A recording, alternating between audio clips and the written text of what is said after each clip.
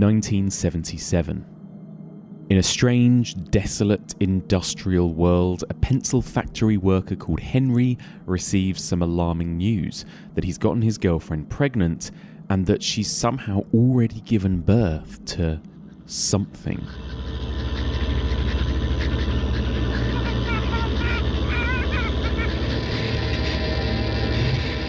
Suddenly, Henry's world is turned upside down and his life begins to descend into an existential nightmare until eventually all traces of his small, simple existence are erased.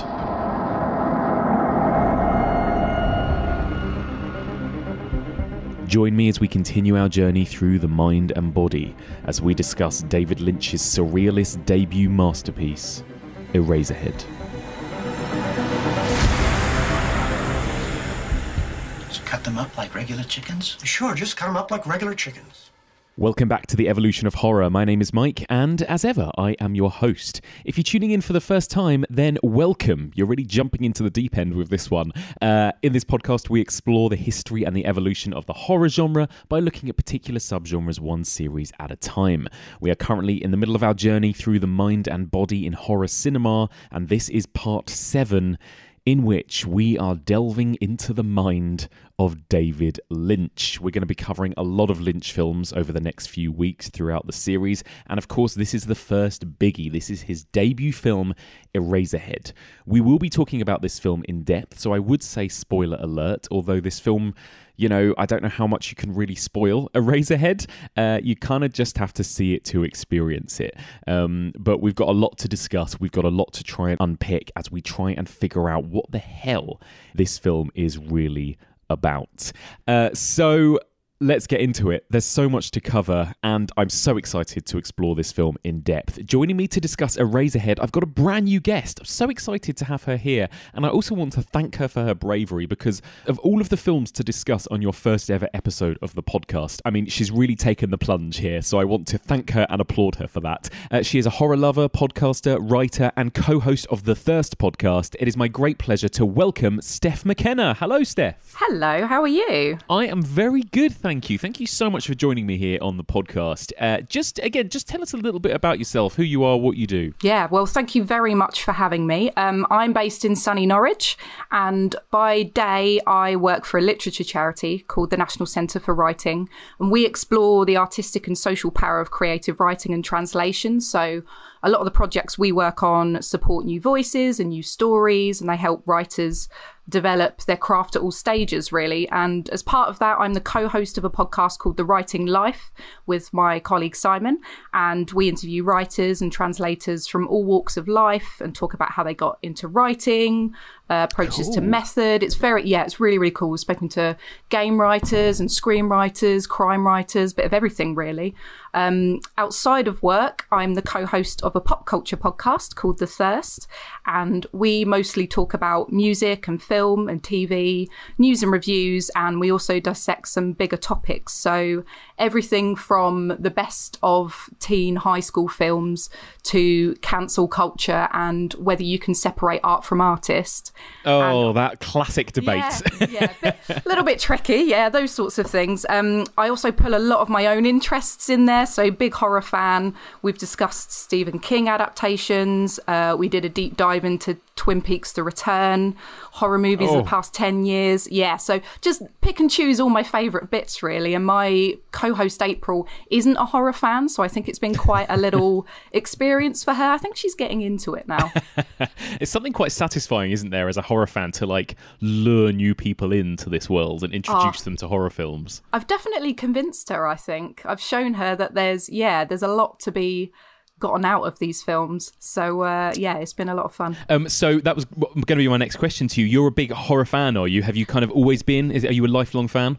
Yeah, I would say so, definitely. I remember books were my first love, always. I was a massive bookworm, and I was that weird little kid that became obsessed with this witch book series when I was in primary school, and then I was a Goosebumps fan and a point horror fan, and then all of the classics, and then my interest definitely spread into films and music in my early teens, and there was always if there was a musician that mentioned a horror film or a director as an influence, I'd definitely go and instantly check it out and try it. At university, I studied English literature, but I devoted a lot of time to studying monstrous women and offspring in the Gothic and horror fiction. So, oh, cool. Yeah, so I wrote about Bram Stoker and, monstrous children. So books like William Blatty's The Exorcist and Rosemary's Baby, things like that.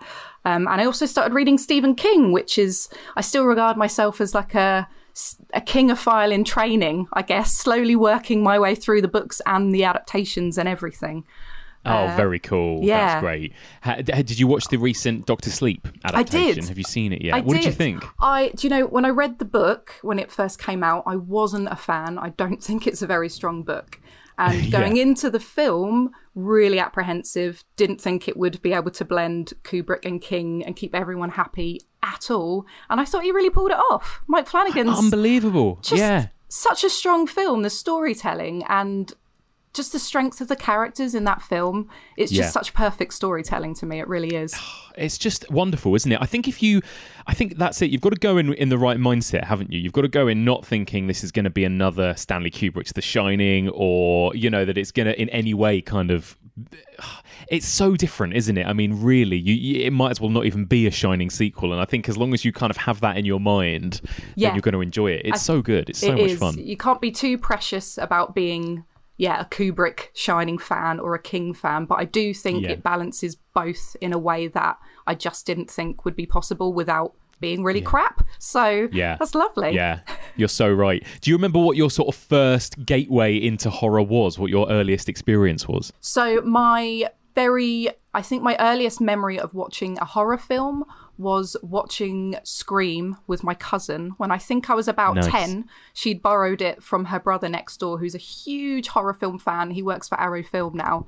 And cool. We were graffitiing her bedroom walls because the parents weren't around. I don't know how much trouble she got in for us doing that. But we were watching Scream at the same time. So I was using painting the walls as an excuse to avoid the bits that were like excruciatingly scary for me, and just being like, I'm cool, this is fine, really into this is great. So I think Scream was like my earliest memory, and that was kind of I must have been 10, wasn't that far after it was released. And I used to tape all of especially it was teen slasher films, obviously being a child of the 90s, teen slasher films, taping them on VHS tapes off the telly, like all the really crap ones like Urban Legend, and rewatching them over and over again. I Know What You Did Last Summer, all of those. Absolute joys. And I just pushed myself to see how much I could tolerate, really. It's a challenge, isn't it, when you're younger? It is a challenge, and I think so many of us have that same story. Probably a load of us are a similar age group now, because the more and more people I speak to, it's the same as me. Scream was my way in as well, and then those kind of 90s slashers. And they're quite a nice, easy way in a way, aren't they? Because they're frightening, but they're not too frightening. And it's good to then kind of, like you said, kind of keep testing your limits and see how far you can go beyond that. And look up the history and go backwards and Exactly. Some of the stuff we're doing this series actually is some of the more and the most extreme end of horror. How are you with that kind of stuff? Have you got a good stomach for the more extreme ends of horror? I don't think I do. My first reaction when I agreed to do this was, yay, Eraserhead, amazing. But I thought, mind and body, particularly body horror, it's not always my cup of tea. I sort of instantly thought of Cronenberg, who's great, but I was thinking of like Hellraiser and Human Centipede and things of very violent bodily transformation, really, and kind of practical effects. But actually, some of my favourite horror films could easily fall into this category. So, as I said before, I'm really interested in sort of the monstrous female and the representation of female bodies in literature and film, and the ways that female bodies are viewed with sort of fear and repulsion. So, films like Carrie, for example. So glad that you're covering Carrie in this season. So, I think the more I thought about it, and I think, as you've said before as well, genres and subgenres, they're not static. They, films move between them, and coming of age in particular as well. So coming of age body horror, even the ones that aren't great, like ginger snaps and teeth and things like that. Yeah, it's great. Just Raw as well. Raw great. Is a brilliant film. Really loved that. And even I was thinking like films like It Follows and The Witch. Like you've got this scary, monstrous old hag in the woods, but also you've got Thomasin becoming a woman, and her family are scared of that. So actually, body horror, when I started to think about it, became I realised that I probably enjoy more of it than I think, but the more extreme, as in violent end, is probably not my favourite. Yeah, me too, to be honest. I'm right there with you. And actually, body horror does make me quite squeamish. Like, I loved Raw, but even Raw I found quite difficult in places really to watch. Difficult to watch. It is. It's that lack of control, isn't it? It's your body's yours, and it's the most familiar thing that you have.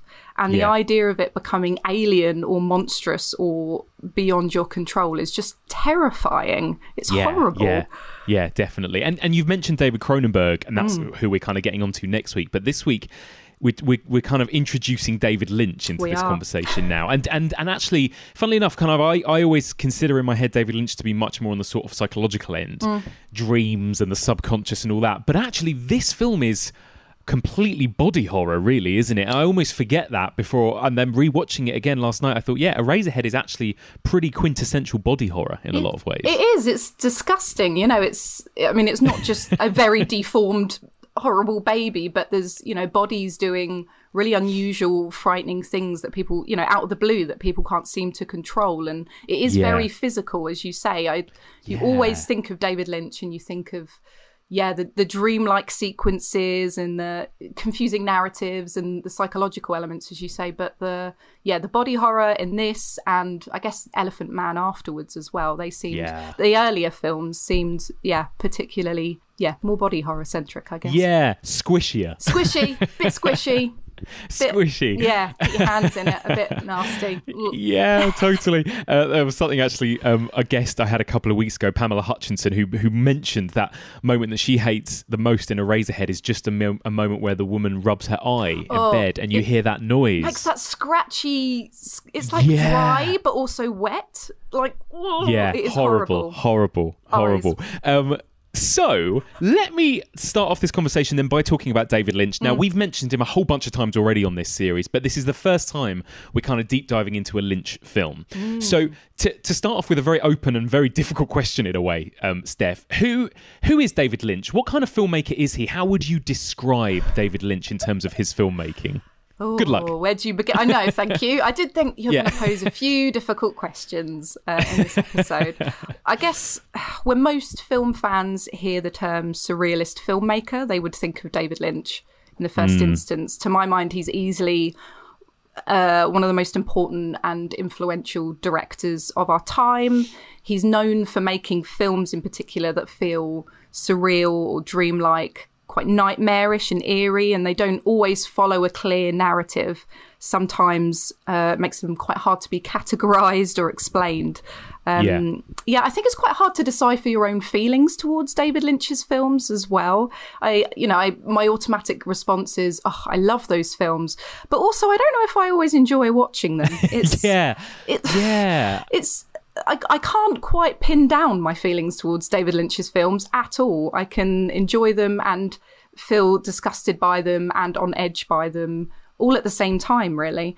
And he's a director and a filmmaker who has done so many other things as well. So he's a painter and a musician and a singer and a photographer and an actor, and just you name it, he's done it, really.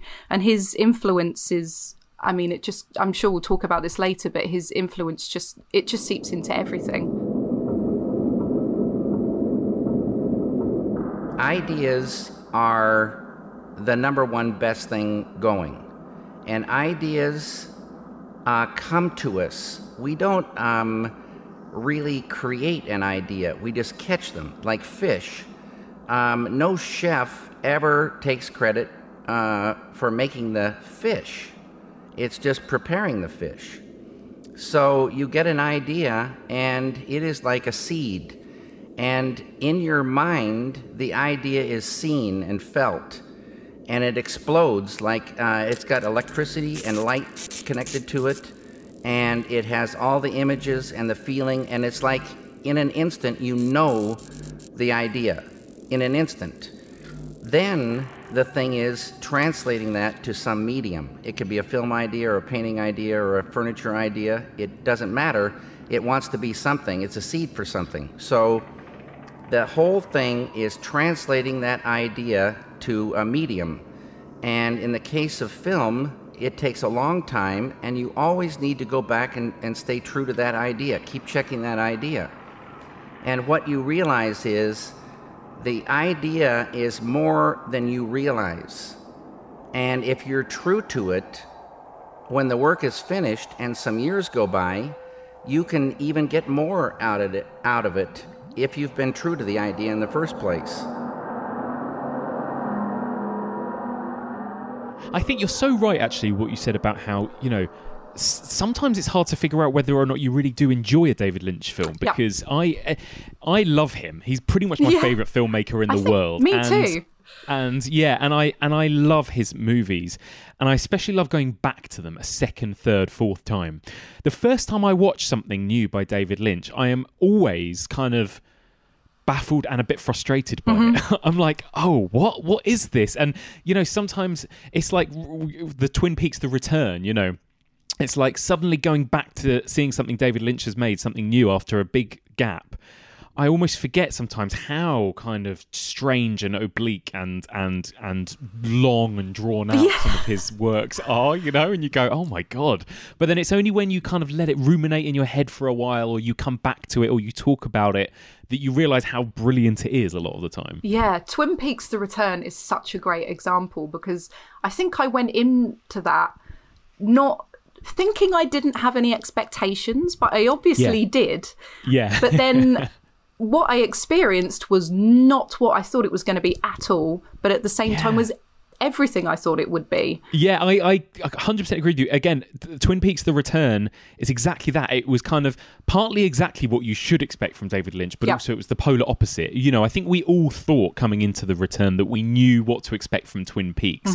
It's been 30 years of us kind of feeling warm, nostalgic memories towards it, of kind of so coffee much. and cherry pie and the kind of the kooky kind of characters and the music and that kind of jazzy music. Yeah. And suddenly The Return happened and none of those things are there. It was like the comedy had kind of gone, a lot of the fun characters had gone, it was kind of muted, loads of the major elements were missing, most of it wasn't even set in Twin Peaks. And it was kind of like, it took me a long time to go, what is this that I'm watching, Yeah, we didn't, I mean, I haven't seen it, I need to rewatch it, I haven't seen it since it first came out, but I remember sitting there thinking, when do any recognisable characters arrive? And I reached a point and we were like, maybe they're just never going to turn up. Maybe this entire season is just going to be completely new people. And it was the closest experience to Eraserhead that I've had in a David Lynch kind of creation for ages as well. Definitely. I think it's been a while since I've rewatched Eraserhead, but rewatching it last night, I went, oh my God, of course. Like, there are so many nods to lots of his other movies, but also, but definitely Twin Peaks: The Return, as in like there were lots of moments within this that I thought he's drawn on again in Twin Peaks: The Return in a really kind of full circle way, I think, which is he's gone back to the beginning, hasn't he? Yeah, which has been really, really interesting. I agree with you as well that he is, obviously, I think most people will think of surrealism. Do you know the word Lynchian is actually now in the Oxford Dictionary? So, is it? Yeah, I think it was in 2018. They added a whole bunch of words that all related to directorial styles. So the word Kubrickan went into the dictionary, and Tarantino-esque was added to the dictionary, and Lynchian. So those three, which I think is amazing. But that's brilliant. I know. And how do you kind of boil David Lynch down to a simple definition? But they've written that it is kind of mixing the mundane with the surreal. Essentially, and then adding in kind of dreamlike imagery and that kind of thing, which I guess kind of sums it up, because if you look at all of his films, they start off seeming, I mean, maybe not Eraserhead, but maybe from Blue Velvet onwards, they start off seeming like they take place in a familiar world, in a kind of familiar genre. Yeah. Blue Velvet sets itself up as a classic mystery, doesn't it? Mulholland Drive is like an LA noir. Obviously, Twin Peaks is this kind of whodunit. But what they do is then they slowly start introducing surreal elements to these otherwise everyday, mundane realities. So a ceiling fan will suddenly look very ominous, or a character is speaking in quite a strange way, or dialogue might seem somehow stilted. So everything is just a little bit off. It's the classic sense of the uncanny, I think. And all of these films and TV shows of David Lynch's, they'll start off seeming like they're one thing, but then they will slowly start to unravel and they'll become something else. And they do that by creeping in that surrealist imagery, I suppose. And it's a really weird thing, I think, when you watch it, isn't it? You're sat there in a very uncomfortable place because you're thinking, I don't really know what I'm watching, I don't know where this is going, and I don't know how to feel about it, you know? Yeah, it's like a twisted soap opera in a lot of ways, and it is that making the mundane or the domestic quite eerie or macabre. Yeah. I always think about how he films depictions of sort of apple pie America. You know, they often have a very 50s aesthetic, and, you know, it's all very recognizable, as you say, and not very extraordinary. But then something violent or dark or surreal happens, and often happens in the daylight as well. Yeah. And it just throws you, it just knocks you, and you don't know what you're watching. As you say, you have these expectations, and then it's just something completely different. So that is very, very Lynchian. And mood and atmosphere, actually, as well, is the biggest thing for me. Is it's art that doesn't prioritize, well, not all the time, but for me, it doesn't necessarily prioritize story or meaning or explanation. So it's more what you do with a feeling or a reaction to what you see and what you hear. So it's for me, it's mood and atmosphere first and foremost. He often talks about his favourite movie of all time being The Wizard of Oz, which is quite interesting, isn't it? Because in some ways, obviously, The Wizard of Oz totally the epitome of kind of mainstream in a way, but it is also this quite interesting there's this interesting duality, I suppose, in The Wizard of Oz, in that it starts off in a murky sepia kind of quote-unquote real world before it then goes into this dream world. Technicolor dreamland, where everything is a little bit different to the real life. And there's that moment at the end of The Wizard of Oz where Dorothy wakes up and she sees all of the people from her adventure are kind of regular people in the village, and she goes, oh, you were there and you were there and you were there. And I guess that is in a lot of ways what David Lynch does. There are many films where people have kind of dual roles. They might be playing one person in a kind of dream fantasy reality and one person in another reality, and I guess it's a bit less straightforward and cut and dry than The Wizard of Oz, obviously. But I think a lot of his movies do juggle with that kind of idea of duality, the real world versus a fantasy world or a dream or a nightmare or whatever it might be, you know? Yeah, absolutely. It's that bleeding between dream and reality, isn't it? It's often nightmarish. It's often, you know, it feels like a hallucination. You can't distinguish the two. It often happens with sound as well. So you'll have a sound in what you think is a dream sequence seems to bleed through into what you think is a waking scene, and you kind of think, oh, where is this music coming from, and can the characters hear the music? Is it happening in the scene, or is it's a blending together, really, isn't it? It's amazing. And so obviously Eraserhead was his first feature film. He, like you said, he started off his career as a painter. He was a painter and he was an artist. And there's this amazing story, I've told it already, but he you know, was looking at his painting one day and the light was hitting it through the curtain and the greens suddenly started to move, and he suddenly thought to himself, oh, a moving painting. And then that was sort of how he became a filmmaker, which I think is perfect and kind of perfect for David Lynch, isn't it? This idea I of hadn't just heard that before. I love that. Yeah, it's an amazing clip. I will play it to you at some point because it's just so fun. I love listening to him talk because he talks in such a unique way in interviews as well, doesn't he? What a voice What a voice. Absolutely amazing. So yeah, he then started dabbling with kind of experimental films, and he did all these kind of short films in his early career that's just like 5 people getting sick and like another one with an old lady, and they're completely bonkers. They are. And again, they are more like pieces of art or paintings that move, essentially, aren't they? Have you kind of seen any of those early films? I've seen some of them. Is it the alphabet song or something with the alphabet in it? That is like a lady in bed, and it's That's terrifying. Really creepy children's voices. Mm-hmm. Just absolute nightmare material, I would say. Like very intense. Absolutely. And actually that leads me to a good next question, is that do you consider David Lynch a horror filmmaker in any way? I do and I don't. I think you wouldn't define all of Lynch's films as horror films, but then again, I'm not sure what you would define them as. You get elements of film noir, psychological horror, but if horror is a genre that often elicits fear and anxiety and discomfort and repulsion, then there's absolutely horrific elements in pretty much all of his films. Maybe not The Straight Story, but that's a bit more wholesome. But, Mulholland Drive, Lost Highway, there are some terrifying moments in them. But Eraserhead, in particular, for me, is absolutely a horror film. I would argue that. It's debatable, of course, with something like Mulholland Drive, but Eraserhead, it's a pure horror film, right, isn't it? It's a nightmare from start to finish. Did you and Mary have sexual intercourse?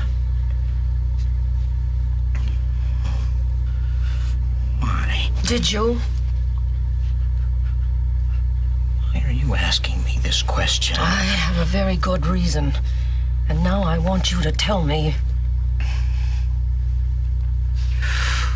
I'm very... I love Mary. Henry, I asked you if you and Mary had sexual intercourse. Mary? Mother! Answer me. I'm too nervous. There's a baby. It's at the hospital. Mom! And you're the father. But that's impossible. It's only... Mother, they're still not sure it is a baby. It's premature, but there's a baby. After the two of you are married, which should be very soon, you can pick the baby up. As best you can, Steph, tell us a little brief synopsis of what Eraserhead is about. How dare you make me attempt this? It's so much of it defies explanation. And there's almost a limitless number of explanations that can be given to it as well. So I would say somewhere in a place that might be real, or it might not be reality at all, or it might be on this earth, or it might not be on this earth. Mm-hmm. We've got a man called Henry, who's played by Jack Nance. And one thing I've got to try not to do actually is I keep interchanging Henry and Jack's names. So you might have to correct me if I do that at any point. But he's on vacation from his job at the printing factory, which sounds fun. And he finds out that his girlfriend, or the girl that he's been seeing, Mary, has given birth to a baby that is horrifically deformed, so deformed that it doesn't even look human. And the couple are forced to marry and move in together by Mary's parents. And they're struggling to cope with caring for this baby together, and it's constantly crying, so much so that Mary leaves and Henry is often left to care for this baby alone. And then I was trying to think of the other elements that come into it. So he's visited either literally or in his dreams, who knows, by the lady in the radiator in his room. And he also seems to maybe it's a fantasy, have a relationship in some way with the sexy lady next door, the sexy neighbour. And then I guess the film is interspersed with some very, very abstract scenes, but it all kind of culminates in him murdering his baby. Yeah. Ta-da! That's the end. I think that's an excellent synopsis. Very good work. Thank you very much. I tried my best. You did a brilliant job. So, first of all, what do you think of this film? Do you like it? Well, there's certainly not many films like this in existence, I don't think. It certainly elicits a weird mixture of fascination and repulsion and confusion and also humour, actually, in me a lot. I think, as I said, there's so much of it that defies explanation. And just when you think you've got a handle on it, you enter into a sequence that's so utterly surreal and nightmarish that you kind of lose your place completely. Yes. I'm aware that like a lot of people have tried to intellectualize this film or give explanations for it, and I don't know whether I'm actually that interested in doing that. I haven't spent a lot of time trying to decipher it. It doesn't feel right somehow. It doesn't feel like I should be doing this to this film. And I think we all know that David Lynch would rather we didn't try and interpret his films in too much of a detailed way. And it's a film, personally, that I had to build myself up to as well. It wasn't one of the first films, not one of the first David Lynch films I saw.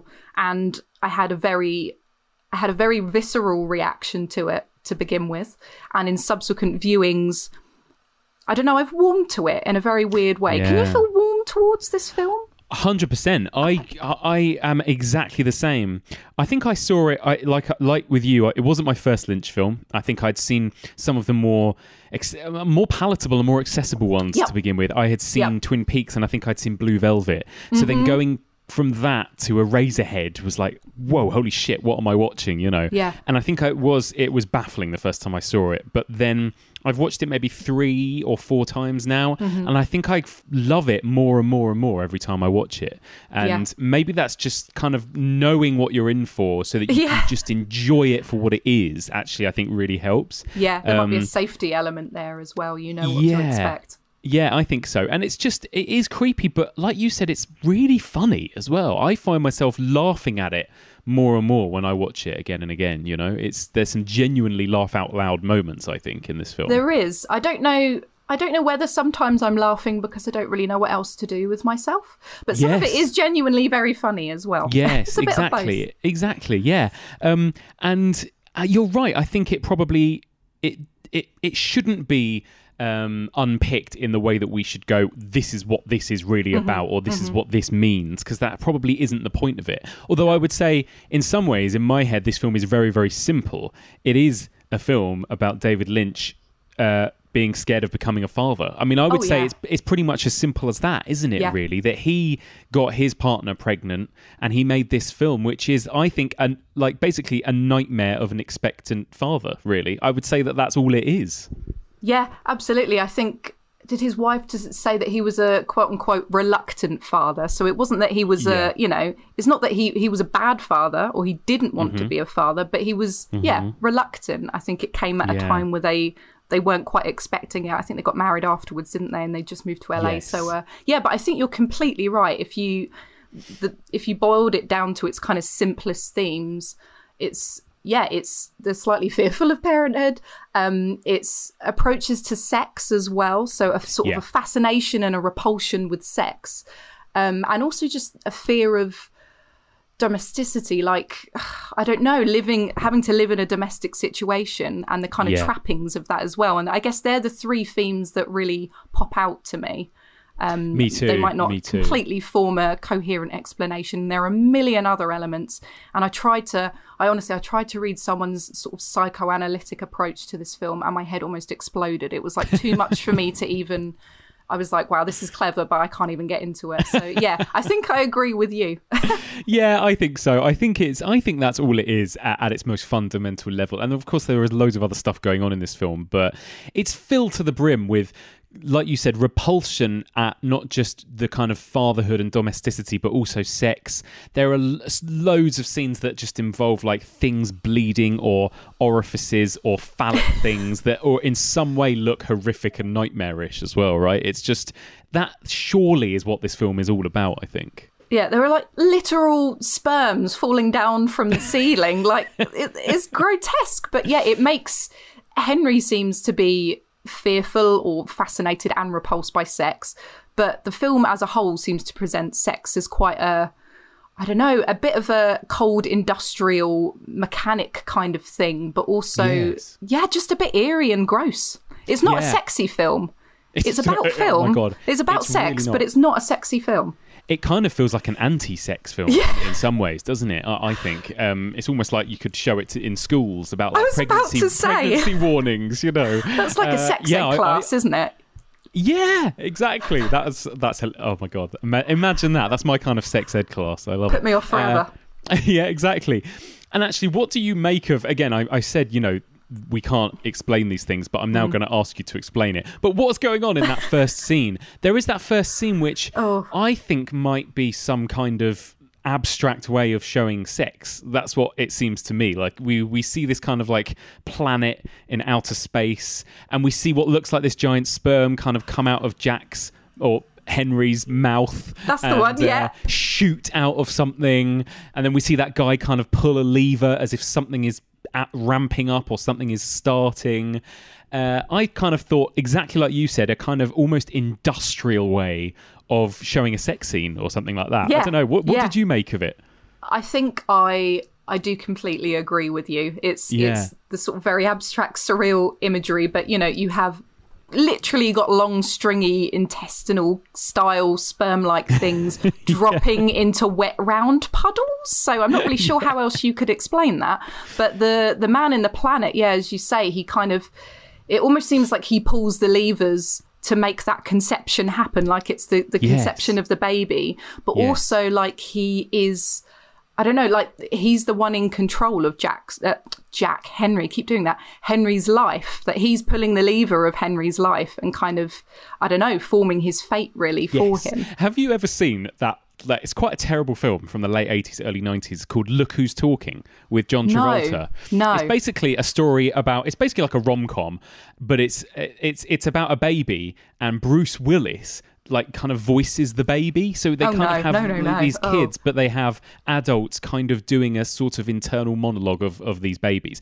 Anyway, it like starts with literally kind of the opening credit sequence happens inside a womb, and you see sperms kind of flying towards this egg, and they're all voiced by Bruce Willis. It's very disturbing.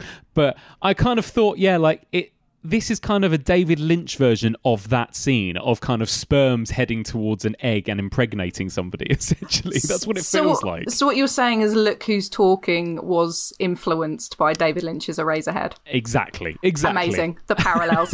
Exactly. So then we get into the kind of main crux of the story. And I guess, first of all, I want to ask you, we've touched upon it already, but let's talk about the look of this film then. The look, the cinematography, the production design, because it's so striking and in some ways so different to everything else Lynch has done. That black and white, that kind of industrial noise. What do you make of the look of this film?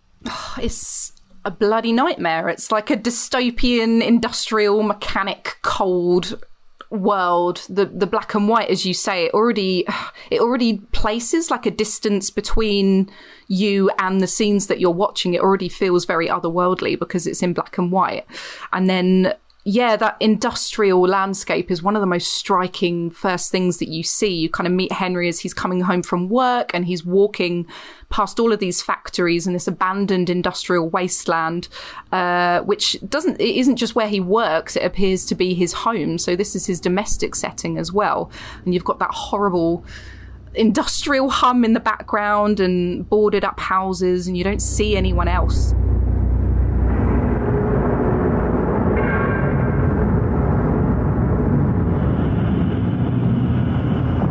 Lynch has always been fascinated by industrial landscapes. He's like a keen photographer, and he's done a lot of photography of factories in Europe, and he talks about their kind of the dreamlike quality. I think he said if he could choose between Disneyland and a factory, he knows which one he'd go to, and it's not Disneyland. So yeah, he seems to be fascinated by the man-made and how it kind of its relationship to nature as well, because you get all those weird plants inside Henry's house that are dead or dying, and piles of dirt, and it's kind of nature and the man-made seeping into each other. But it's just completely devoid of hope, really. It's a horrible place to be. I know. It's interesting, isn't it? Because it feels like in some ways when you hear David Lynch talk about machines and factories, he kind of loves it and he thinks it's kind of beautiful, but there's nothing beautiful about the way that this landscape is portrayed. Like in my opinion, this feels like it feels like a hell, doesn't it? Like you said, it is like a hell on earth, and that's happened because of industrialization and machinery and factories.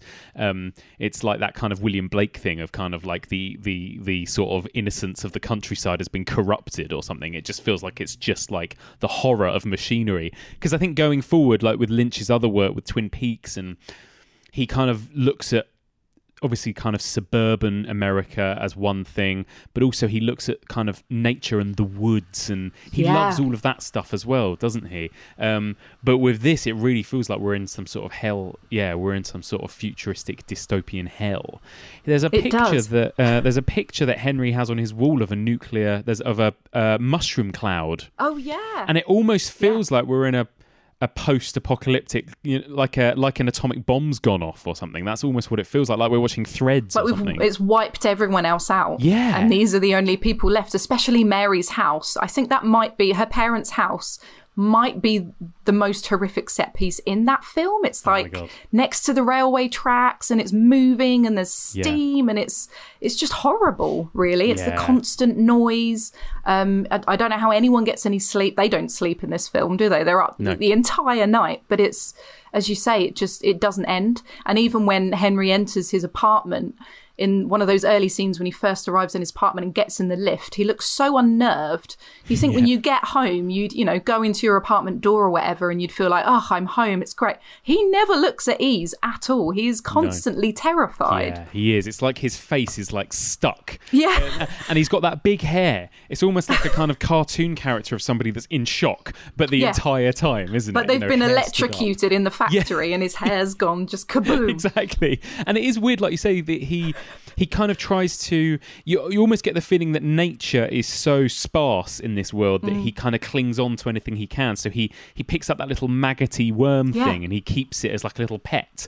And he has plants next to his bed that aren't... Yeah, like you said, they're not even in a pot or anything. It's just like a mound of dirt. He's just dug them up like he's come across one, and he's so, he's got no time to do anything, find a pot. He's got to grab it and bring it home with him and put it in his chest of drawers. And it's just, as you say, it is like all other people and all other life has just disappeared. And I think that's where this is a bit different to most of other Lynch's work, because we talked about how a lot of his other films, whether it's Blue Velvet or Twin Peaks or Mulholland Drive or Lost Highway, they at least kind of start off in a world that's recognisable as our own, don't they? Absolutely. Whereas this one, I've got a feeling this isn't even supposed to be set in our world or our planet or whatever we want to call it, I don't think it is. I really don't. I even though I can't quite decipher what's real life and what's not, I don't feel like this is a specific period of time. I can't place it in where it's supposed to be. It feels totally otherworldly to me. Yeah, exactly. Is it ultimately just a nightmare, do we think? Because it's kind of filled with nightmare logic and things that can't really be explained, and time jumps around. Is this essentially just a nightmare, I wonder? Is it as simple as that?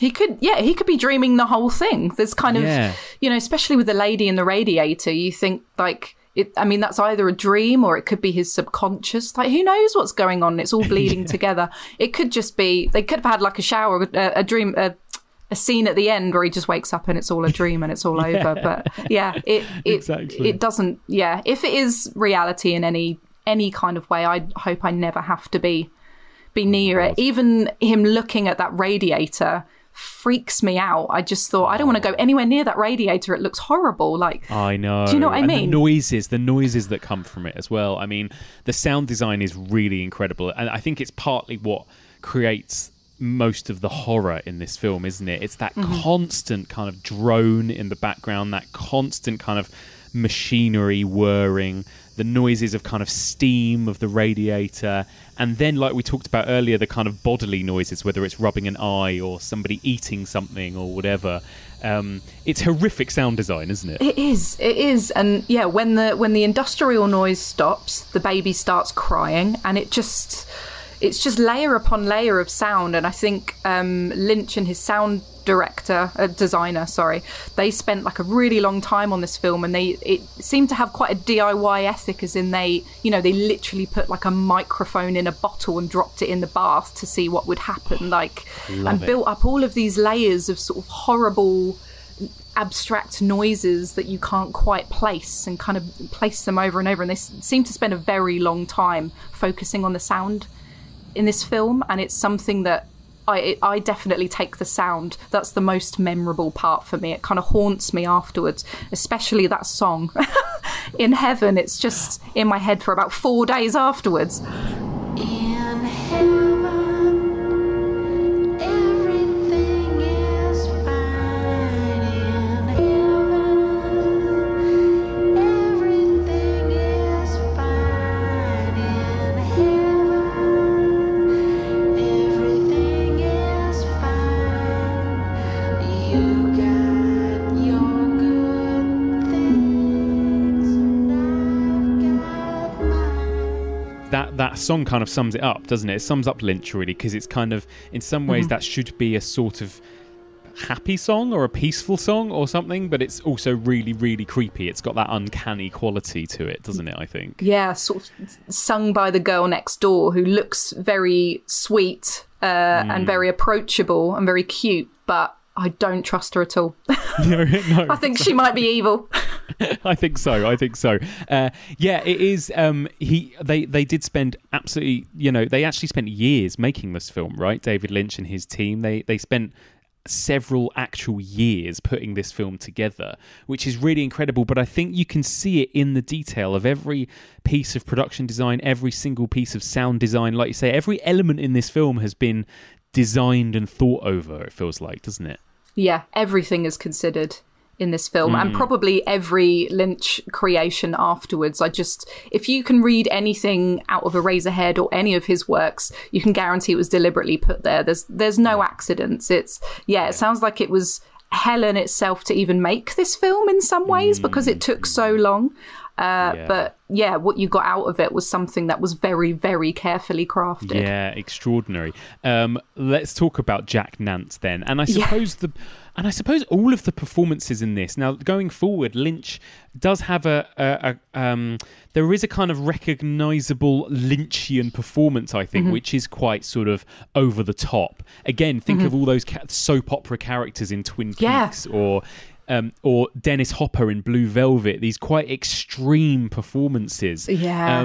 But what kind of performances do we get here in Eraserhead? I mean, I love Jack Nance, who plays Henry, so much. Who doesn't love Pete from Twin Peaks? Amazing. Pete, wrapped in plastic. It's amazing. And he's kind of the everyman, really. He's almost the opposite. He's very quiet. He's very fatalistic. He doesn't seem to react to much at all. Yeah. He doesn't say a lot. I guess he expresses a lot with his face, but he doesn't say a lot at all. And one of the only violent reactions he ever has is when he's told that Mary's had a baby, and he has that sort of involuntary violent nosebleed. And that for me was the only time that you kind of got a reaction out of him. Yeah. He's a very strange, apart from the shock of hair, he could kind of be anyone. There's nothing very standout about him. And again, you can't help but think, is he some version of David Lynch? I mean, David Lynch has got quite big hair, right? He's always had quite tall, kind of bouffanty hair. And I wonder if it feels like that kind of extreme version of, dreamlike version of him almost. Yeah. And you're right, I guess he is such a passive character, Henry. He's just somebody who has stuff happen to him. It's just like stuff is put upon him. He doesn't really do anything or actively make any decisions, it feels like. It's like a whole film of people kind of doing things to him, I suppose, from beginning to end. Mary's parents tell him he's going to get married now, and he's like, yep, okay, that seems to be, that's my life made. Just, as you say, he is a perfectly passive character.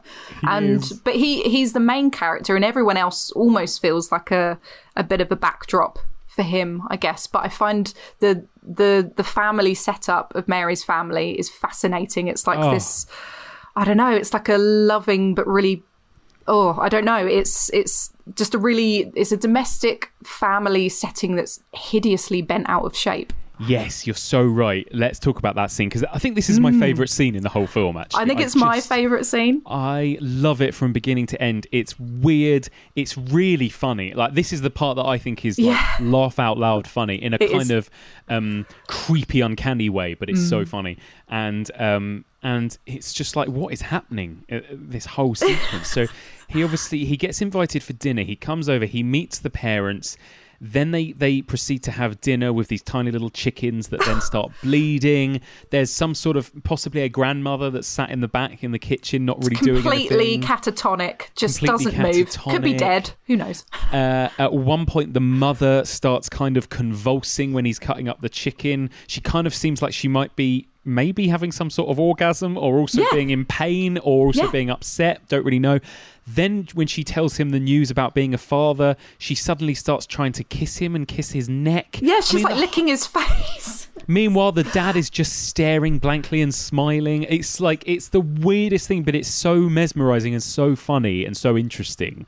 It is. It's like meeting the parents for the first time, but in the most fucked up way possible, really. Mary tells me you're a very nice fellow. What do you do? Oh, I'm on vacation. What did you do? Oh, I'm sorry. Well, I work at Lapel's factory. I'm a printer. Henry's very clever at printing. You've got that horrible setting, as I said before, with all the fans whirring and it's ramshackle and the lights are flicking on and off, and reminded me of the apartment in Seven. It's like Brad Pitt's apartment in Seven, which kind of shakes every time the trains go by. I'm sure that was a direct influence. But it's horrible, awkward dinner conversation where Mary's dad is talking about his arm going numb, and that he can't, and he doesn't want to cut up the chickens because he's, I think, basically worried he's going to cut off his arm. And not feel it. And these horrible, they're man-made chickens, aren't they? He says that they're kind of probably farm bred, sort of industrial, like farm-made, man-made chickens that are they're wrong. They're still alive. They're bleeding. They're squeaking. It's before Henry even finds out about the baby, he's watching their dog, which is nursing all of the puppies, and they're making this sort of screeching noise and all kind of fighting for the milk together, and he looks kind of repulsed by it. And it's and as you say, he gets this out of the blue. There was definitely an agenda with this meeting, because the mum out of the blue asks him whether Mary and Henry have had sex, and he almost apologizes for it. He's like really embarrassed, and he kind of says, I'm sorry, like it's not a normal situation at all. And she's asking very probing personal questions over and over again before licking his face, as you said. Like, fine, that was her, I don't know, she's had like a dual reaction there. And weird family, little bit sexy because mum's having a convulsion at the table, and I think Mary does as well. She has that one with her mum kind of brushes her hair to bring her out of it. That is so weird. Weird. That feels very Lynchian to me, because it's that classic everyday situation that is just bent horribly out of shape and becomes something very uncanny and awful. Cutting them up, just cut them up like regular chickens. It's one of the best moments. Do I just cut them up like regular chickens? Sure, just cut them up like regular chickens.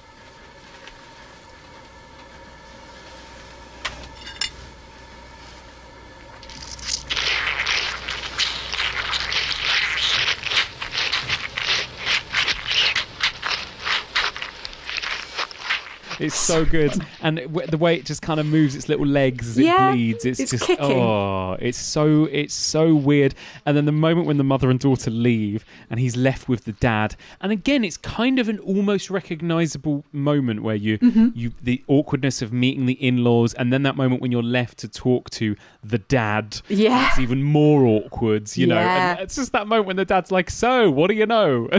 Just like leaves. ... I love it. I love it. It's like you said, it's an everyday scene that has just been like stretched to its most uncanny, absurd level. Well, Henry, what do you know?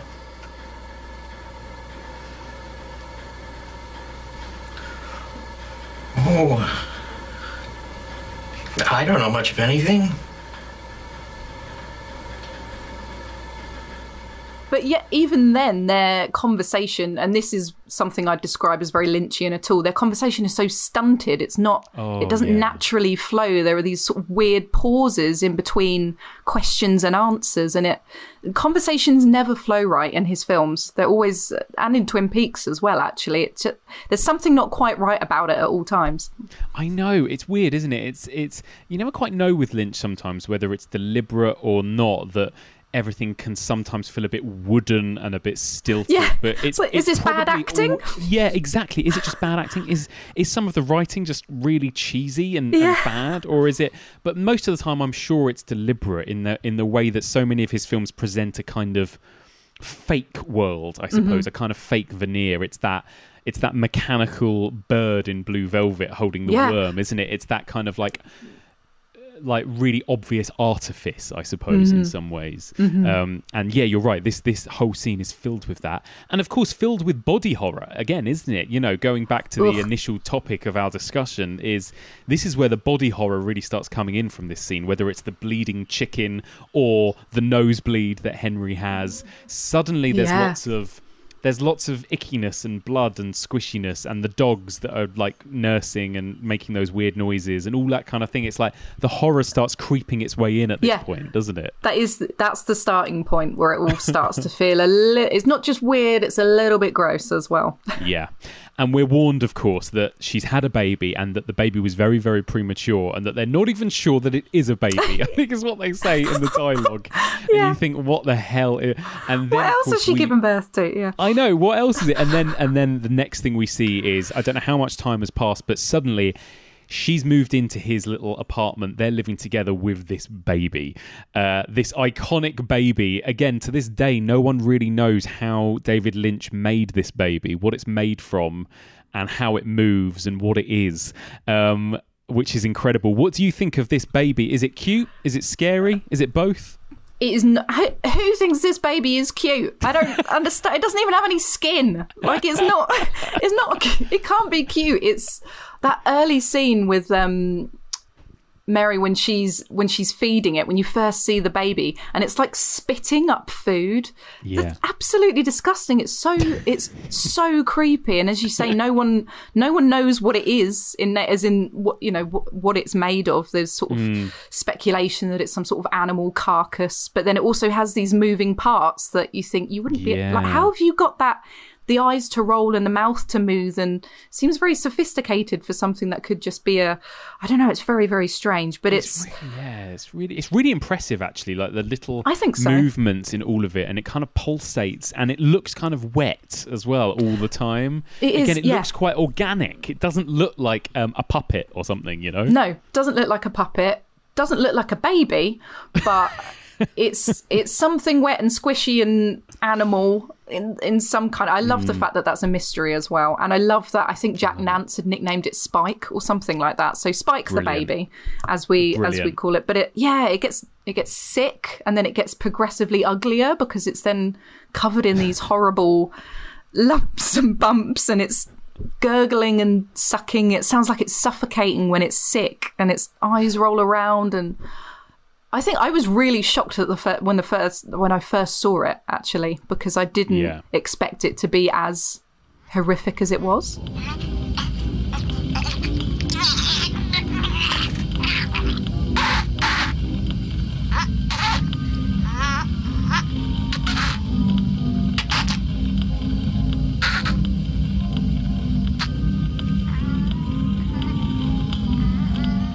I agree. It's really creepy, and actually, it just gets creepier. Like you say, the the moment when it gets sick, when it suddenly becomes sick, when he goes, "Oh, you are sick," and it's like a jump scare. Suddenly, when we cut back and there's that really loud chord of music as we see that it's covered in all these sores and stuff, and it's the closest thing to this film has to a proper jump scare. That moment when it gets ill, but it's gross, isn't it? It's a gross, creepy thing. It is, and you feel sorry for it because obviously it's horrifically deformed and it's not having a nice time.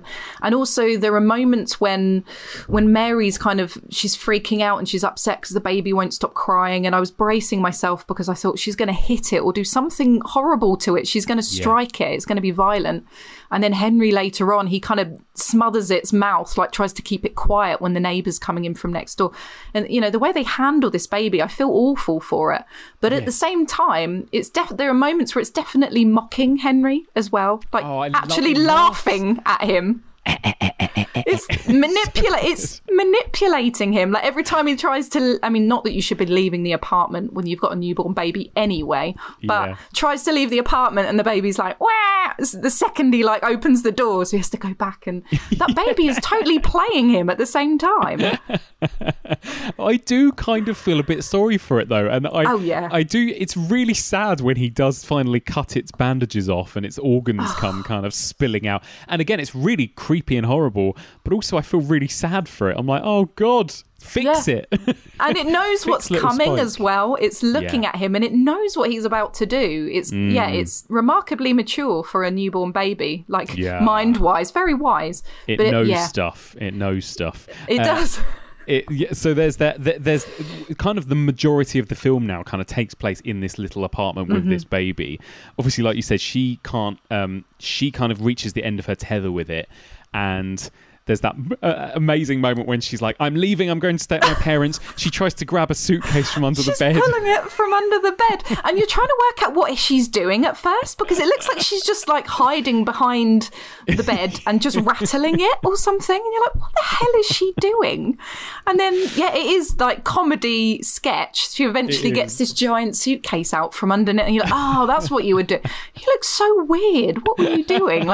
Another comedy moment. Yeah, pure comedy moment. He's left on his own, and then these are where we get these moments where he escapes his kind of hell that he's in to go behind the radiator and interact with this woman who has a kind of big fat puffy squishy face and sort of dances on, sort of sidesteps around on a stage, squishes giant sperms, and she sings In Heaven Everything Is Fine.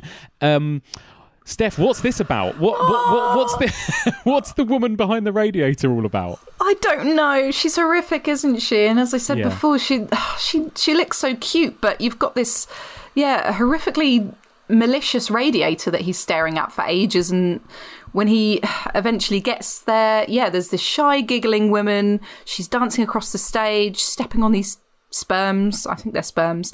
And they explode into white goo. And he visits her a few times, and I mean, she's sort of a weird fantasy for him, but people have also kind of theorized that she's his subconscious, so maybe she's the one trying to convince him to kill the baby, which is an interesting idea, I think.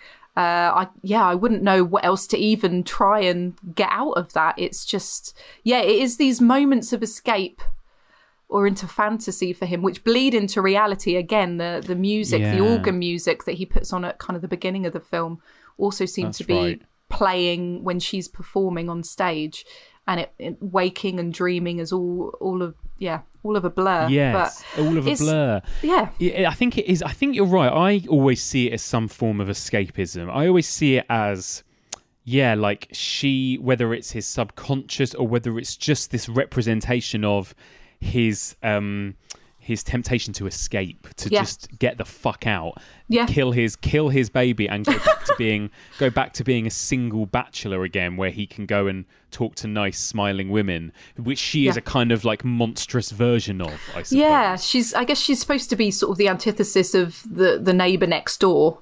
A big contrast there. You've got this sort of sexy, sultry lady who lives next door, and then this very innocent girl next door. But at the same time, I don't trust her at all. I don't think she's cracked like anything like you think she's going to be. Especially with her, poor deformed paper mache cheeks. Exactly. Well, that's the thing, isn't it? It's that kind of that happy face that's been stretched to a monstrous extreme, and so you just do not trust her whatsoever. The woman who lives across the hall as well, that's an interesting character who she only pops in a couple of times, and again it feels like she's more there as just this alluring escape for Henry, doesn't it? Like this kind of what he could have if he wasn't tied down by this wife and baby sort of thing, or something like that. She reminds me a bit of Isabella Rossellini in Blue Velvet, doesn't she? So much so. I was gonna say that that's sort of the image of the kind of the sexy lady that he's kind of watching from a distance. That kind of voyeuristic quality definitely comes up again in Blue Velvet. Exactly. And and you're not quite sure, do they spend the night together when she finally comes over? Does that really happen, or is he imagining that? He's just a bit of a pervert, really, isn't he? In short. He is. And in some ways, he's not obviously he's in a pretty monstrous situation here.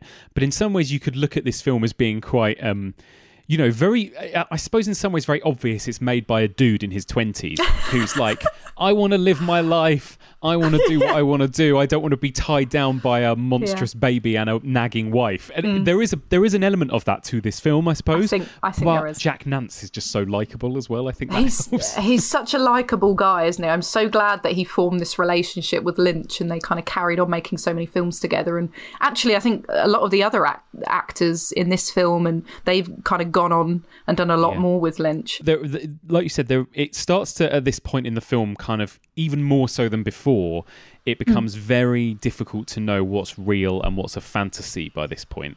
Because all of a sudden, when the wife has left, she's back again. And that's when we have that really horrific moment where she's in the bed. She's kind of grinding her teeth or making some weird clicking noise with her mouth, which is horrific. She rubs her eye and it makes that really loud noise. And she has those sperm things kind of coming out of her that he then throws against the wall and kills. And he's just violently throwing them, That is one of the most... That's, for me, one of the most horrific moments in the film, I think, that sequence with her in the bed making all those noises. Because, again, it's like unexplainable and gross and squishy and nightmarish, Yeah, just very, sort of defies explanation, but you get that real sense of frustration, and you get that sense of their... I don't think their relationship it didn't look like it was very put together from the start. They're kind of bickering from the very first moment that you see them, where she's kind of saying, "You're late." And he's like, "Well, I didn't know if you even wanted me." Like it's a dysfunctional relationship. But he's sort of throwing these sperms angrily and destroying them, like the lady in the radiator who's squishing them under her feet as well. And it's all very visceral and... Yeah.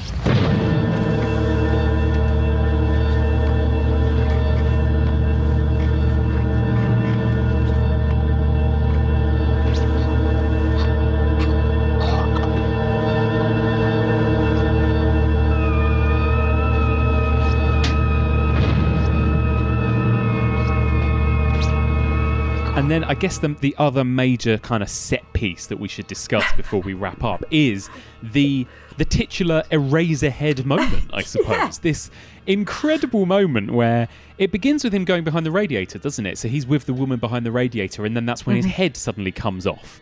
And then it pops off, and then we have that entire sequence involving a little boy finding his head, and they put it through a factory into a machine, and it becomes pencil erasers. Again, what on earth is going on in this scene? I honestly think I watched this scene again earlier because I thought this is the one bit that I can't quite get a handle on. So I'm sure if I watch it again, I will magically have an explanation for this. And funnily enough, I don't. I don't know what's going on. It does remind the bit with the kid who picks up the head. It's like Oliver Twist. It makes me think of Oliver Twist with Bill Sikes, like he's running off with his head to go back to Bill Sikes. But it's... I don't know, it seems like it's a moment of climax, definitely, where all of this anxiety and, the nightmare really reaches its peak and its intensity, and even the music increases in volume, and it's all yeah, as you say, it's all very displaced and abstract, and there's these weird things coming into the scene and wheeling out, and his head is kind of pushed up by another sort of phallic.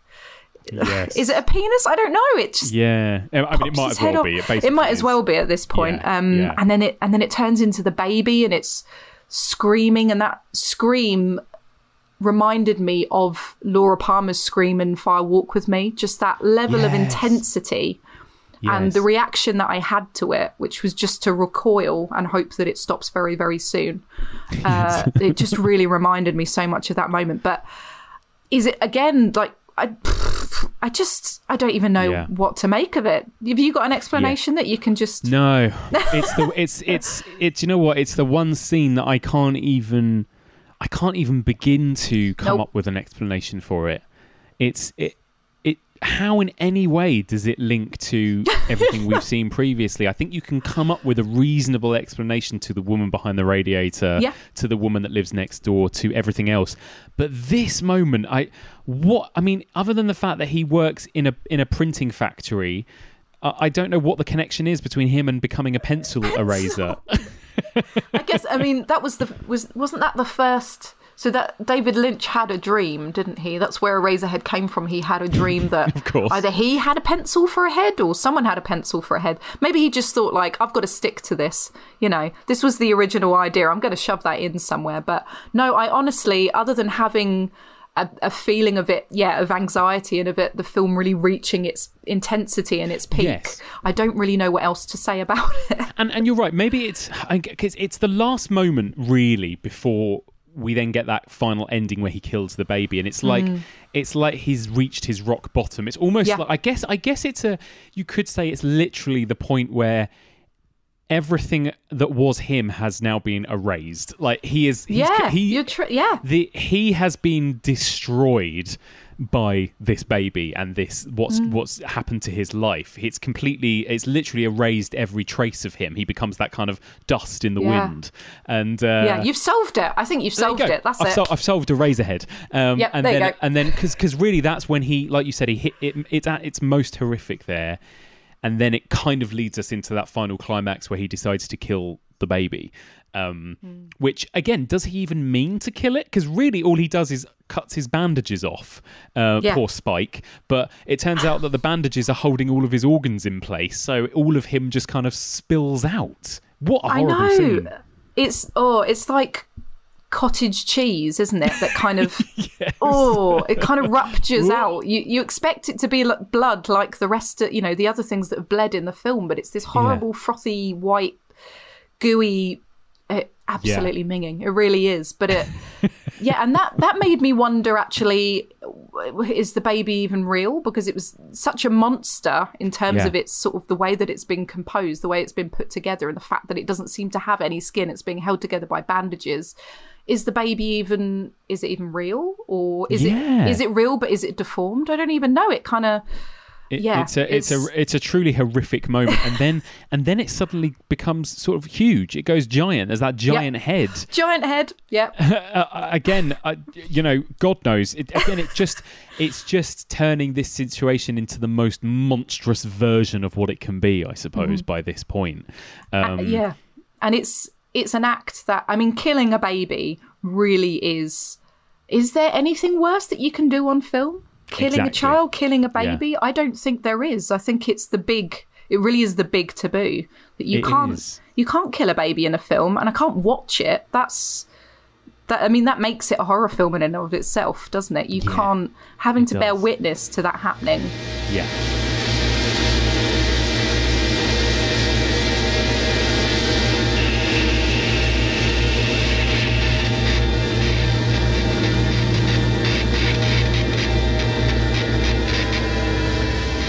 Exactly. Even with a baby as gross and grotesque as that baby is, it's still pretty disturbing to watch it die like that, I think. To watch it suffer and die.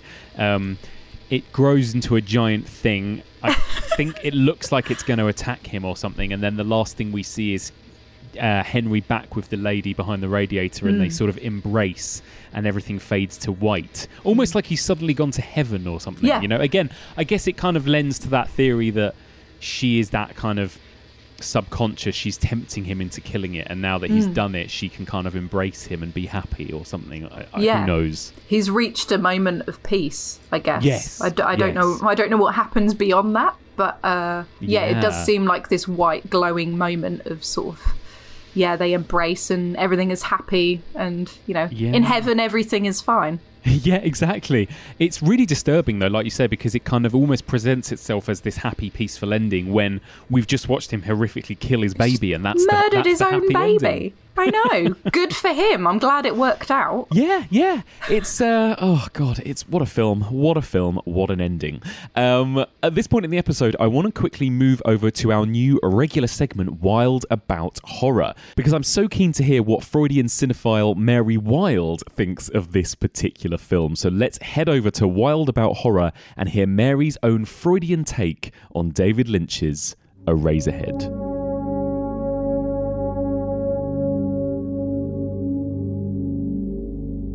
This series of Evolution of Horror is my favorite for so many reasons, but mainly because of the big focus on David Lynch this time round. I'm excited to be contributing content on several of his films. He's a surrealist legend. Gonna start with Eraserhead, of course. Shot in black and white, it's his first feature length following several short films. The production was aided by the American Film Institute, where Lynch was studying at the time. The project spent several years in principal photography because of funding difficulties. It eventually went on to gain popularity over long runs as a midnight movie. I once heard a rumor that when Stanley Kubrick was shooting The Shining, he regularly screened Eraserhead for his cast and crew as inspiration for the keyed-up atmosphere he wanted to conjure up on the set. Spooky stuff, right? The story of Eraserhead revolves around Henry Spencer, who's left to care for his grossly deformed baby in a desolate industrial landscape. The child is depicted almost as inhuman, a sperm-like thing. The scary Sprague refuses food and cries incessantly. The baby is a very anxiety-inducing factor of the film, taking on effective horror dimensions. This small, vulnerable organism, whose needs are utterly unknowable, this taps into primordial fears connected to the bond between parents and children. After a sexual encounter with his beautiful neighbor, who incidentally looks a hell of a lot like Dorothy Valens in Blue Velvet, Henry has a vision, some kind of dream. The so-called Lady in the Radiator performs a song on an iconic Lynchian stage, and Henry is decapitated by a creature that looks like his child, revealing a stump underneath. Soon afterwards, Henry's head sinks into a pool of blood and falls from the sky. It's been proposed by some film writers that the Lady in the Radiator is Henry's subconscious, a manifestation of his own urge to kill his child. I think it could be a symbol of the principal character's conflicted relationship with his own inner child. Eraserhead is thought to have been inspired by Lynch's fear of fatherhood. His daughter Jennifer was born with severely clubbed feet, requiring extensive corrective surgery when she was young. Jennifer has said that her unexpected conception and birth defects were the basis for the film's themes. Eraserhead's tone was also shaped by Lynch's time living in a troubled neighborhood in Philadelphia, riddled with crime. So in the dream, the severed head falls down from the sky and a boy collects it. And then he goes to what seems to be a pencil factory where the head is used in the process of fabricating eraser tips. The connection here between the human head and the eraser could signify the removal of conscious thought from the mind, suggesting the entry into an unconscious field where the realm of awareness dissolves or is erased because of repression. Lynch has claimed that he relies on meditation to access ideas deep below the surface of conscious personality, and he's even written a book about the subject, Catching the Big Fish. He's exceptionally good at artistically depicting the logic of the unconscious, which initially seems confused, cryptic, impenetrable. But of course, psychoanalysts will tell you that we must learn to look beyond the manifest content of the dream and seek out the secret underlying meaning, described as the latent content of the dream. Contrary to the scientific opinions of his time, Sigmund Freud did not view dreams as meaningless, but instead as valid psychic phenomena, wish fulfillments, requiring integration into waking mental acts. Freud said that dreams are the royal road to the unconscious. I like to think of cinema as functioning like a dream, where film material evokes subjective associations the same way that projective tests like the Rorschach inkblot do. Film interpretation helps to arrive at meaningful discoveries at the individual and collective levels. And David Lynch's films especially are great projective tests because they're so abstract and surrealistic. Talk again soon. A big thank you to the wonderful Mary Wild there. You can hear more of her regular segments throughout the rest of this series. And if you want to check out more of Mary's stuff, follow her on Twitter @PsychStar for information about her courses. And you can also listen to her podcast that she presents with Sarah Cleaver, which is called the Projections Podcast.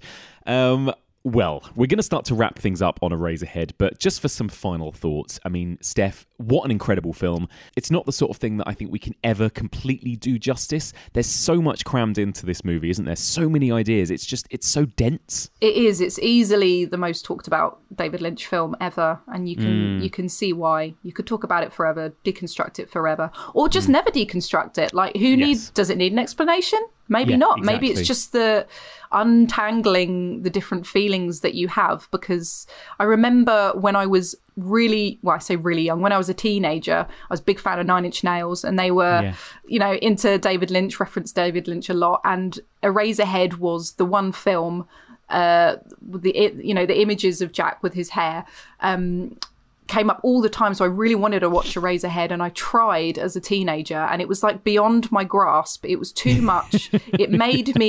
I couldn't understand what it made me feel, and it made me feel so uncomfortable. And it was only when I went back to it later that when I was a bit older, that I thought, I'm okay with not knowing exactly what this film means. It's really interesting to interrogate my own feelings towards it, actually. It's a very interesting experience. Yeah, it is a really interesting experience, and it's a real experience. I think it's really important to, the DVD that I have of it actually even tells you at the beginning to calibrate your TV.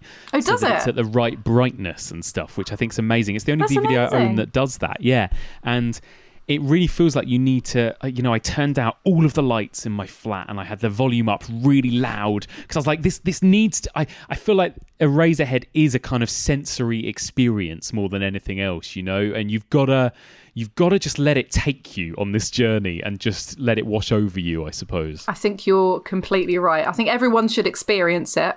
Can't say they'll all enjoy it, but everyone should give it a try.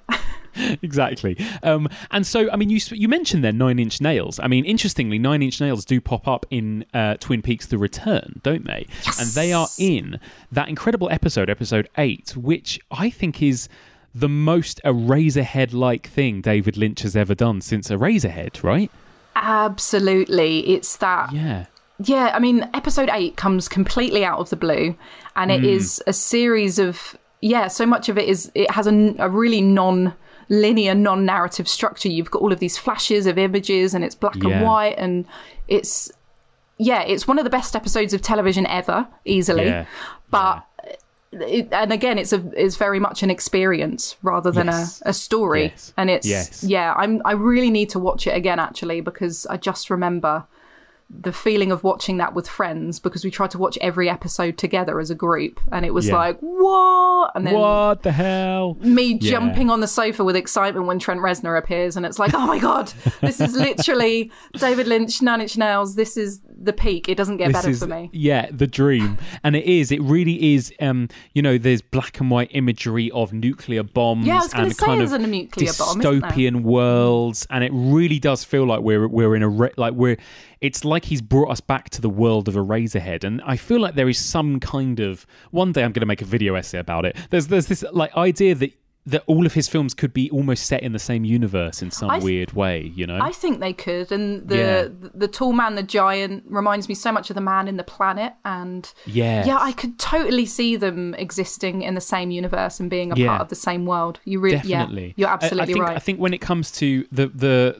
his films and TV shows that that kind of take place in this other world. Because, it's that other world. It's the world where the giant lives in Twin Peaks. It's the same as wherever Lost Highway is. Lost Highway takes place in some weird in-between place where there's that cabin and everything. And, I think there's something really interesting there. But I was going to ask you really, just sort of as the final question, like, do you see Eraserhead's influence, I suppose, going forward, not just on David Lynch's other work, but just on other films? Or is it too unique to ever be repeated? I mean, it does feel unrepeatable, but also I think it has had an influence on so many artists, not just on films, but on music, as we've said, and just everything. I think it has, it's been so influential. And I think you do, rewatching it again this week, I could see the threads and sort of images and themes that tie into other later films by Lynch, and even things like in Henry's apartment in the lobby, like the floor, and you just think Red Room, like you've got those images that come up. And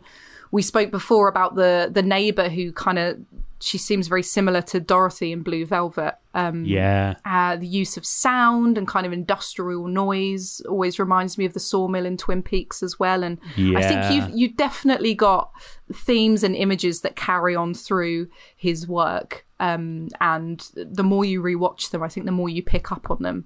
But in terms of influence on other artists, I mean, there's the story about Kubrick getting all of his team to watch Eraserhead before filming The Shining because he wanted to get that kind of atmosphere, which I love. That's great. And actually, I can see the influence there. The scene where Henry goes into the apartment lobby and they're facing the lift reminds me so much of the lift.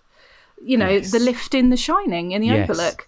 You can see those parallels, and I think H.R. Geiger spoke a lot about kind of Alien and the effect that Eraser had on the shaping of that monster as well. Yeah, phallic, basically penis shaped. But lots of penises. That's the main takeaway.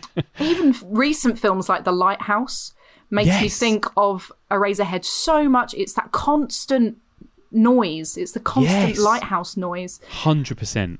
100%. And the end, actually, with where it all kind of, when he goes up to the light and the lighthouse and it all kind of goes white and it's sort of white out and screaming, and there's a moment at the end of Eraserhead with the man in the planet with his kind of, he's smiling and his teeth are all grotesque, and they feel one and the same. You can I think you can feel that influence everywhere. Yeah, my God, I didn't even think about that, but the lighthouse is really overtly like taking a lot from Eraserhead, actually, isn't it? In terms of the way it looks and sounds, definitely. Yeah. And it's black and white, and you don't know what's, there are some elements of that you don't know what's real, you don't know what's madness, you don't know if they're drunk and imagining it, you don't know if any of it happened. It's kind of very similar vein. Yeah, it is, and that kind of weird juxtaposition of horror with sort of humour as well. I mean, The Lighthouse has got loads of like fart gags and stuff in it as well. So many fart gags, really funny seagull that I like to call White Phillip. It's like the White Phillip of really funny. Like it's so good. Great. Yeah, you're right. I mean, you can see its influence in so much, and David Lynch work. Absolutely, it pops up again and again and again, imagery from this. It's what a strong debut film, I suppose. And amazing to think that, The Shining. I mean, amazing to think that potentially without Eraserhead, we might not have had The Shining, And I'd never thought of that, like, until I'd read that kind of anecdote about Kubrick. I hadn't thought of the parallels between those two films, but it's so true. Well, it's certainly a thing that Kubrick has, just like Lynch, where it's like mood is more important than kind of conventional narrative, and I think that's the case with The Shining. I mean, they've literally made whole films about people trying to figure out what The Shining is about, because it's more about the mood than it is about trying to understand it all, I suppose, and that's very Lynch. Yeah, absolutely. Amazing. So, and do you think it still holds up? Sort of, would you still recommend it to people today, do you think? Oh man, so much. I can't believe it was released in 77? Yeah, it's just 43 years ago. Yeah. I don't want to say it's ahead of its time, but it's just there hasn't been anything like it since, and it's such a unique experience. I would absolutely recommend it to everyone. I mean, I think it would be with the caveat that you watch it during the day, perhaps. I have a really horrible memory of finishing Twin Peaks for the first time and wanting to watch Fire Walk with Me. And my cousin, because I was borrowing his DVDs, said, yep, do that, but watch it at the weekend during the day. And I was like, yeah, of course I'll do that. Took it back, went home, watched it at midnight by myself straight away. Couldn't sleep for about a week. Man. Don't watch it during the daytime and you'll feel a bit better for it, I think. Yeah, it's a Fire Walk with Me is a frightening film. Oh my God. Terrifying. Amazing. Steph, thank you so much for joining me. This has been such a pleasure. It's been great fun. I can't believe we've explained away all of Eraserhead. Oh, I mean, we've solved it. Final couple of questions for you then. First of all, what's your favourite horror film? The boring answer is that we've already discussed it, and it is The Shining. That is, nice. I know it's just such a standard answer, isn't it? And I almost I shouldn't... There's a reason why it's a standard answer, though, because it's so good. Yeah, it is. Yeah, and I think I watched the film and read the book almost simultaneously when I was a teenager, and that really was the book and the film that launched me into being a big Stephen King fan. Mm-hmm. I love that it's a classic haunted house story, but it's equally a psychological horror about a man's descent, from addiction into madness, and it's a story of a family unraveling, and I'm just fascinated by it. And I love, as we've said before, to sort of compare and contrast between King and Kubrick and even Mike Flanagan's sequel. It is iconic. It is. You could talk about it forever. It's brilliant. But I mean, another film I was thinking of the last 10 years, one of my favourites that I keep going back to is It Follows. Oh, yeah. That's interesting. Love that film so much. There's definitely a Lynchian mood to It Follows, I think, as well. Almost dreamlike, like the kind of the world that it creates that's not really set in any particular time or place that we know of and recognise. There's something Lynchian about it. Feels quite retro, that it should be set in the 80s or something, but then you're not quite sure because they've got mobile phones and it's all really strange. And I remember going into that film thinking, this is going to be hilarious. There's basically a ghost STI. Like, this is just, it's going to be so much fun. And then came out thinking that was one of the most terrifying things I've watched in a long time. It's the slow moving threat. And so good. The Disaster Piece soundtrack as well is just tip top. So good. One of my favourites. Absolutely. And final question for you then. What's your scariest ever movie? I really struggle to pin down my scariest ever movie, but a movie that I saw in the last few years, which has scared me a lot as an adult, is The Autopsy of Jane Doe. Oh, yeah, that is scary. Scared the pants off me. So much so that when I listened to your episode about it, in the daylight, walking to work, I had to switch it off because I was like, no, it just... I just can't deal with it. It's the little bell, the toe bells ringing. It's the bell, and he kept playing it in the episode, and I was like, I can't deal with this. It's too much, and it's. That is I forgot how scary it was, and I made my poor girlfriend Rihanna watch it with me for that episode. She discussed it with me, and she's not a horror fan. It was probably the closest she'd come to dumping me having made her watch that film because she was so terrified. Yeah, it's terrifying. It's a great horror film. It's the bit at the end where he's trying to get out of the door and there's someone outside and they start singing and it just can't even think about it. No, thank you.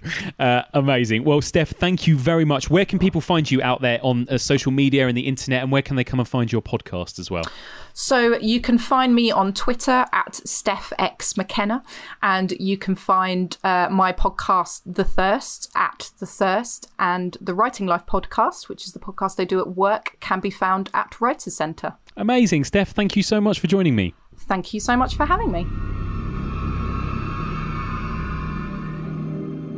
And that's it for this week. Thank you so much for listening, and a huge thank you to my brand new guest, Steph McKenna. What a pleasure to have Steph on the podcast and discussing such an impossible film.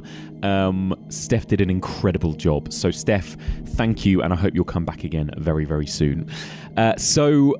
This is the point where I would genuinely love to hear your thoughts. What do you think Eraserhead is all about? What's with the woman in the radiator? What's with that whole pencil eraser segment? What do you make of that family dinner scene? What's really going on in this film? Who's the man in the planet?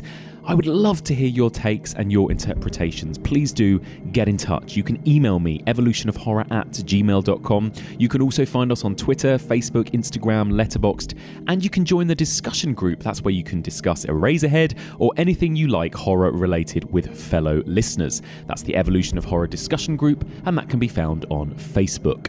If you want to listen to extra weekly content, you can also support this podcast by signing up to our Patreon. Head on over to patreon.com/evolutionofhorror. And there, if you're able to donate a few dollars per month, you will get access to regular bonus content. If you're a $5 patron, you get a new episode every other week, and that could be anything from covering Buffy the Vampire Slayer to a new release to a scariest ever moments countdown. And if you sign up to our $10 level, you will also get access to our exclusive mini-seasons, one of which focuses on the entirety of Twin Peaks. Speaking of David Lynch, next week we are going to be discussing the latter half of Season 2 and that incredible finale. So you can have access to all of this content by signing up to our Patreon. That's patreon.com/evolutionofhorror. You can find all previous episodes and seasons of this podcast on our website. Simply head over to evolutionofhorror.com. And you can find this podcast on all major podcast platforms, including iTunes, Podbean, Stitcher, Acast, Libsyn, and Spotify. If you want to support this podcast but can't afford to financially support it through Patreon, a really great way to support us would be to leave us an Apple Podcasts review and star rating, which really helps us get boosted in algorithms and helps us get discovered by new listeners. Okay, well, things are just going to get weirder and weirder from this point onwards, because now we've done our introduction to David Lynch, next week we're moving on to David Cronenberg. Next week I'm going to be joined by the brilliant Mike Lee Graham, and we are going to be talking about two early classics from the maestro of body horror, The Brood from 1979 and Scanners from 1981. What a double bill. Join us next week for all of this and more on the Evolution of Horror.